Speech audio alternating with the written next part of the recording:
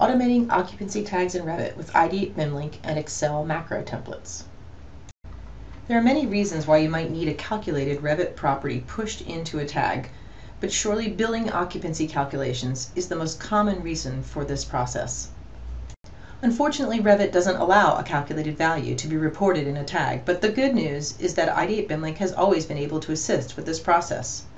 We can use BIMLink to push the results of an Excel formula into a shared parameter, which has been a huge time saver for BIMLink users since Revit version 2011. However, there's one part of this process that's been bugging us for some time. Due to a Revit API limitation, we cannot programmatically access the Revit calculated value, or even the formula, for the occupant load. This means that each time you're exporting the BIMLink data, you need to retype the formula inside the Excel file before re-importing back to the tag. We've wondered, could we automate this part of the process and thereby eliminate the risk of user error in transcribing the formula and therefore further expedite this process? So, we spent some time developing an Excel template that would address this part of the challenge. This video demonstrates the use of this macro template. Ideate BIMLink customers can access this sample content at no cost by emailing us at support@ideatesoftware.com. Before we begin, let's take a quick tour of the dataset that we're providing. Within the zip file, we can see we have both a Revit file called Ideate Occupancy Dataset and a macro-enabled Excel file called Ideate Occupancy. In this example, I'll extract both to my test folder. The Excel file has the XLSM extension, which denotes that a macro, which is like a mini program, is embedded inside. As you open the file, the first thing you'll need to do is pick the Enable Content button. There are 3 worksheets within the Excel file. The first 2 are direct exports from Ideate BIMLink, one for room-based elements and another in case you prefer areas as I do. The last worksheet is used to define the formula that will be copied into row G for both the area and room worksheets.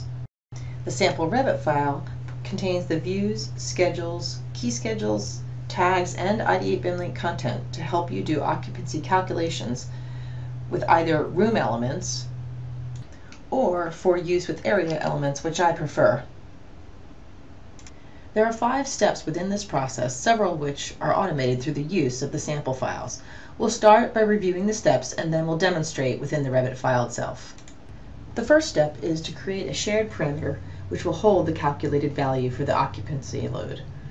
In the sample Revit file, this has already been done for you with a parameter called OL, which is assigned to both area and room elements.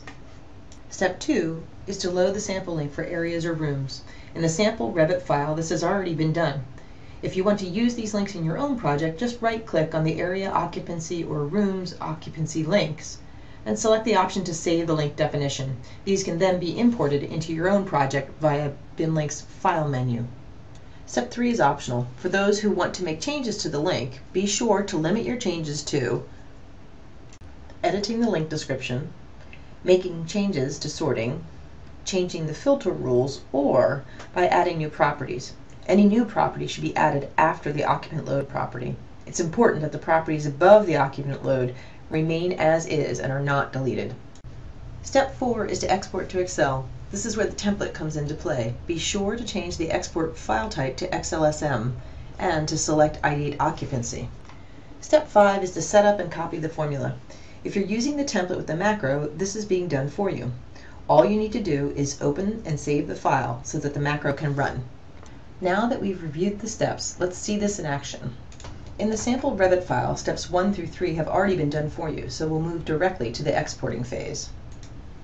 In this video, we're managing both room and area data, but most likely you'll be using only one of these methods. After you export, you'll want to open the file, but I'm going to wait until I export both of these links first.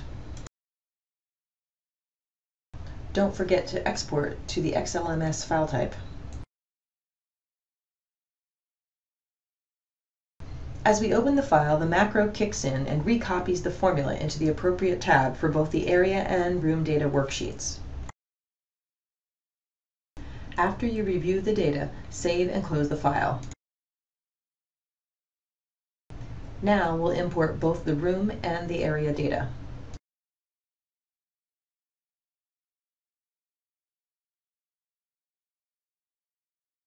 When we close out BIMLink, we'll notice that both schedules will update with the new values.